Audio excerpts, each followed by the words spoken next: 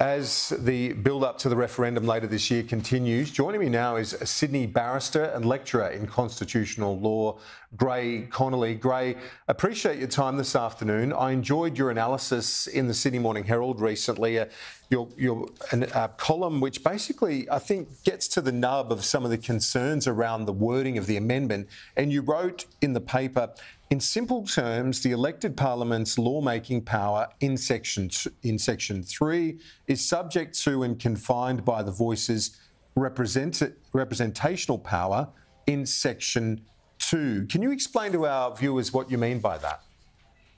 Okay, so in simple terms, our Constitution is divided into chapters, and each of the chapters do things in the polity that the Constitution creates. So our Constitution literally constitutes the Commonwealth of Australia.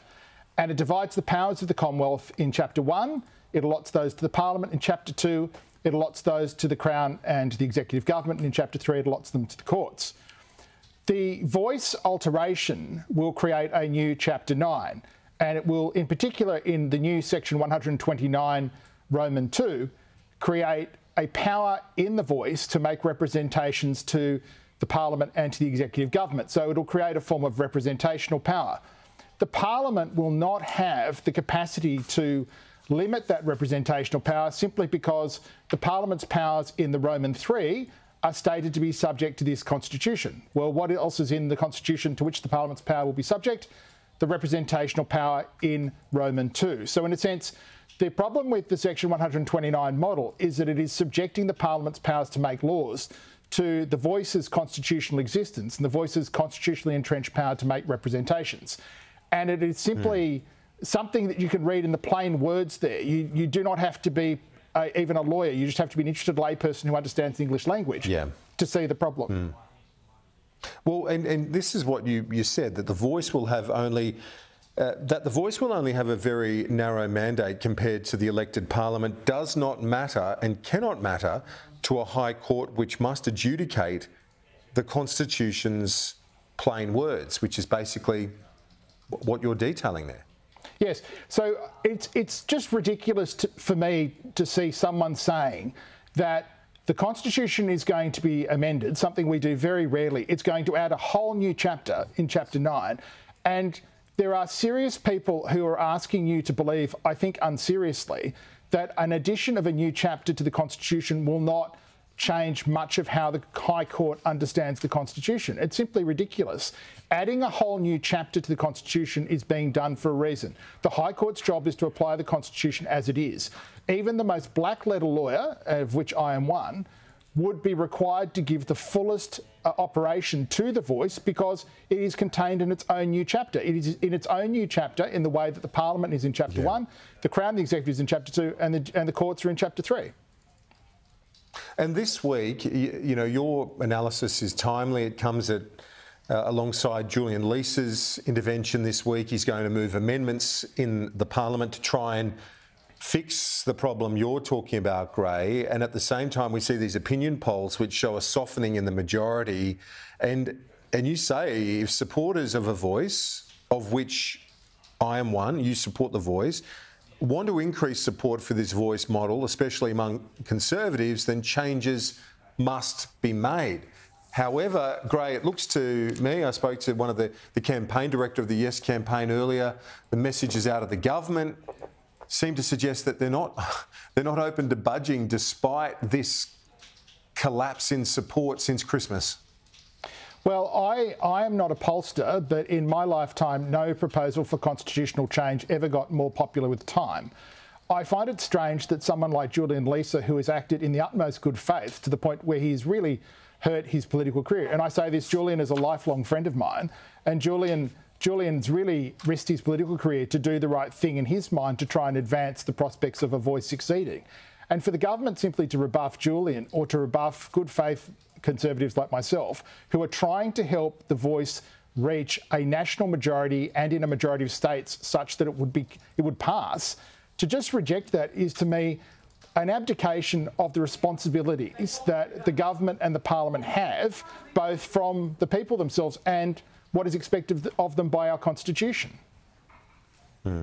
Yeah, and And, you know, you and I have spoken privately about this, the representations of Father Frank Brennan, a respected lawyer, Indigenous advocate, someone that wants the voice to get up. You've got that representation from Julian Leeser that you spoke about, others like Greg Craven. And I think you make the point, it's almost tragic, though, in its prediction. But you say if it fails, the Yes advocates cannot complain they were not warned about some of these legitimate fears. Yes, I just cannot believe that this is not being engaged with more seriously. You have a large chunk of Conservative people who actually want to have a voice or something like it. And I would remind people watching, it was the Conservatives who pushed the 1967 referendum through. It was actually William Charles Wentworth IV, who was a Menzies minister who was an agitator for Aboriginal rights. The idea that the right of politics has been the problem here all along is just not the case. Often it's been the right of politics that's been pushing through these things. And I would remind people who disagree with this is that great reforms are often an inside job in the way that only Nixon could go to China, etc. You need a number of Conservatives to support a change such that normal people who are not particularly political but are very protective of their constitution would feel safe in agreeing to it. And if I can just give one example, the sidelining of the Reverend Father Frank Brennan, a Jesuit priest, one of the most respected Australians by Australians of any politics and none. The sidelining of him in this debate, I think, has been absolutely disgraceful. And I would remind people, but for the Brennans, plural, both Sir Gerard Brennan, the former Chief Justice of the High Court, who wrote the leading judgment in Mabo, and Father Frank Brennan, the constitutional lawyer and Jesuit priest, I wonder whether we would even be having this discussion about a voice now. And the sidelining of Father Frank Brennan has just been appalling, and I think it reflects a lot of the way this debate has been conducted as a way to almost shut out people who could help you because you want to sort of have the cause run to the finish line, even if you lose. And I would ask people who are on the Yes campaign to ponder this. If you wake up the day after the referendum and the proposal has been defeated in circumstances where it could have succeeded had you been willing to compromise and listen to other people, how will you ever live with yourself as Australians? Because we share this country together, and we should not be put in the position where Australians have to either vote against their Indigenous brothers and sisters or vote for a flawed model. And I think everyone needs to take a step back and think of the country. Well, and it's not like there's not other options. Like you said, we touched on Julian Leeser's proposal. You got Father Frank suggesting that instead of saying the voice can make representations to the executive, you say ministers of state, therefore you remove any suggestion that public servants might be caught up in the amendment to the Constitution. There are ways that can be done, and subsequently, if those that want representations to the executive to be achieved, that can be legislated at a subsequent point. These are very clear alternatives that would empower more people that want to back the voice to vote yes. Yes, indeed. And I mean, I have a slightly different take from both of Julian and Father Frank. I would actually put their voice in Chapter 2, convened by the Governor-General, as effectively an advisor to the Crown, because most of the decisions that affect Aboriginal and Torres Strait Islanders are made in the executive government. So that's where I would put it. But the point is, you have a debate about these things, and the parliamentary process was ridiculous. You had a few weeks of debate. It was done over the Jewish Passover and Christian Easter period, when very few people would have been able to get there to give evidence. I still put my hand up. I was not called upon. I know a number of people who are also not called upon.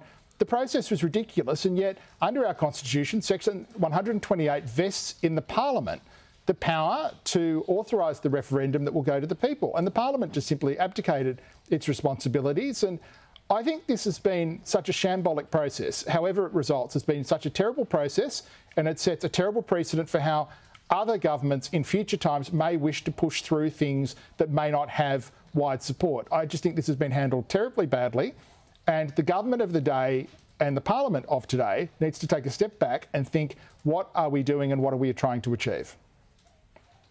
Barrister and lecturer in constitutional law, Gray Connolly, appreciate your time. Thanks.